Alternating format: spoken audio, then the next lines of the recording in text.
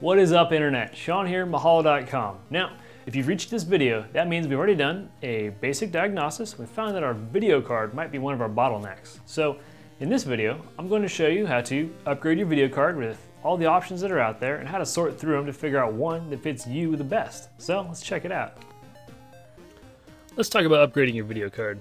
Now, there's a lot of video cards that are out there, and when it comes to selecting a video card, you pretty much have two choices. You're either to go with NVIDIA or ATI for your chipset on your video card. And when looking at video cards, you have to make sure you know what type of video card you can use on your computer via just the interface that connects to the motherboard.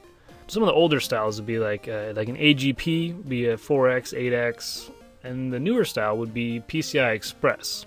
And you want to make sure you have your video card connected to the fastest possible connection it can, because there's a lot of information going in and out of the video card. Another thing too, when selecting your video card, you want to make sure it'll fit in your computer, because not every video card is the same size. So you want to double check that to see if you have space in your computer for that video card. Now when selecting your video card is pretty much like a small computer almost these days. I mean, because your video card will have a processor or a GPU, a graphics processing unit, also the amount of memory that's on the card, as well as the speed of the memory, the interface of the memory, and also what the card supports, be it DirectX 11, DirectX 9, DirectX 10. And as well as that, you also want to take a note of the ports that the video card has, whether or not you need HDMI or DVI or VGA, the various ports so that you can connect it to your computer.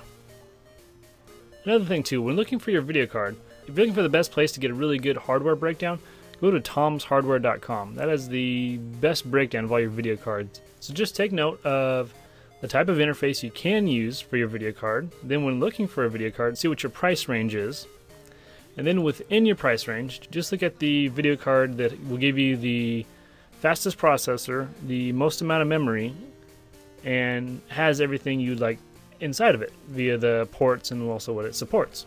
One other thing to take note of too is if you want to buy one video card or two, depending on whether or not you can run two video cards simultaneously. For NVIDIA cards, you'd use like an SLI bridge to connect the two.